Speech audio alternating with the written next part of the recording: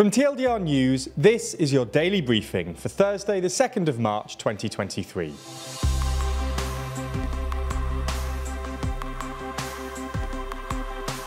Good afternoon. In today's Spotlight story, we run through the meeting between President Xi and President Lukashenko.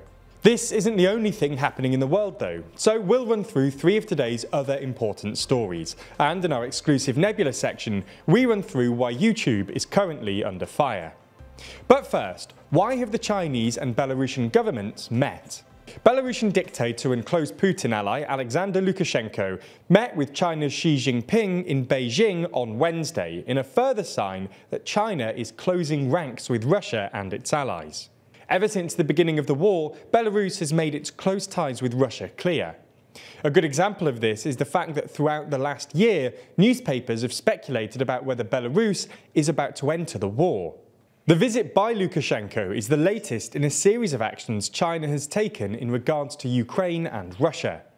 China's top diplomat Wang Yi met the Russian President Vladimir Putin in Moscow last week, around the same time China announced its peace plan for Ukraine, which has been met with skepticism in the West. At their summit, Xi and Lukashenko expressed deep concern about the war in Ukraine and their shared extreme interest in the soonest possible establishment of peace in Ukraine. Belarus has been a key ally of Putin's Russia for years, and Lukashenko allowed Russia to use his country as a launchpad for the full-scale invasion of Ukraine. Lukashenko said in the meeting that his country fully supports Beijing in its aims to restore peace to Ukraine. China announced this last week and called for people to respect national sovereignty.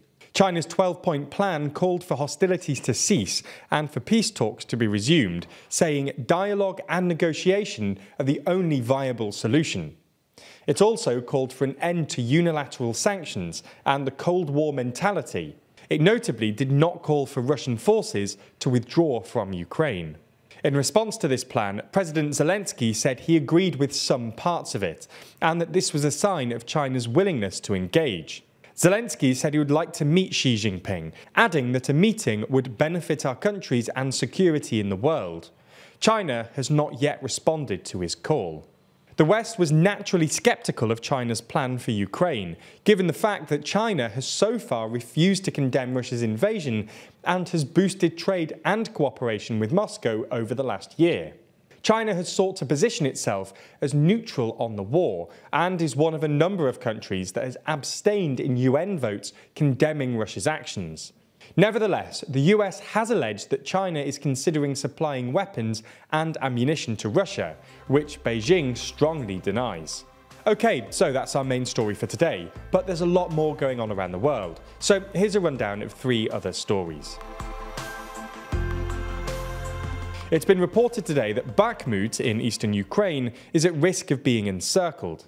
Following 6 months of Russian forces trying to take the city, Russian forces have intensified their efforts in recent days. As a result, they've gained ground. For their part, the Russians appear to be claiming that Bakhmut is almost theirs, with the separatist leader in the Donetsk region claiming that practically all roads leading to the city were under Russian fire control. In an address to his people last night, President Zelensky praised those defending the city, saying he was grateful to each and every person who is heroically holding the area. He went on to call for more modern aircraft to be given to Ukraine by its Western allies, so they can defend themselves against Russian terror. There's more on the way, but be sure to subscribe and ring the bell to make the daily briefing part of your daily routine, or just search for us on your podcast app to listen along.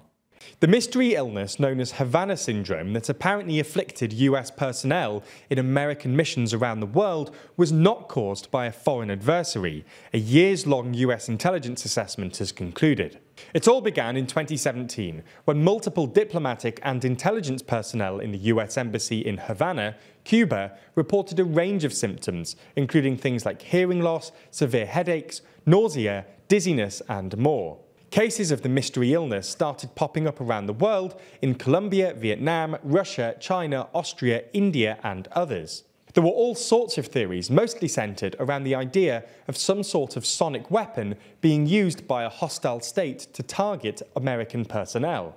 But now, 5 US intelligence agencies, having reviewed around 1,000 cases of the anomalous health incidents, have determined it is very unlikely that a foreign adversary was responsible. Officials say they have not found one single explanation, but that many cases appear to have different causes, ranging from environmental factors to undiagnosed illnesses.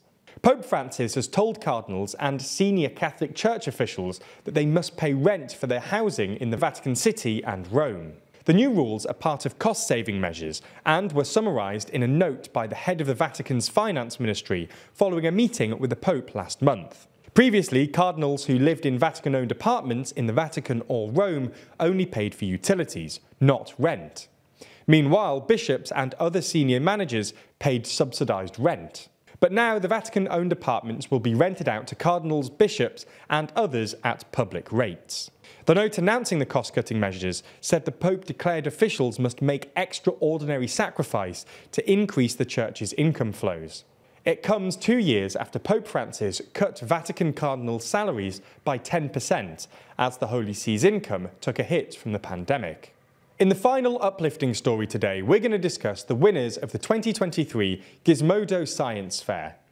Researchers from the University of California released results commissioned by Solar Aquagrid, which found that by covering all of California's 4,000 miles of canals with solar panels, this could save about 63 billion gallons of water annually, enough for the needs of about 2 million people, whilst also generating a huge amount of renewable energy. A local water utility company is working with the university on 2 pilot sites, which will open next year as a proof of concept. That's all we have time for on YouTube today, but if you want to see our discussion of why YouTube is currently under fire, then watch the extended ad-free edition of the Daily Briefing over on Nebula.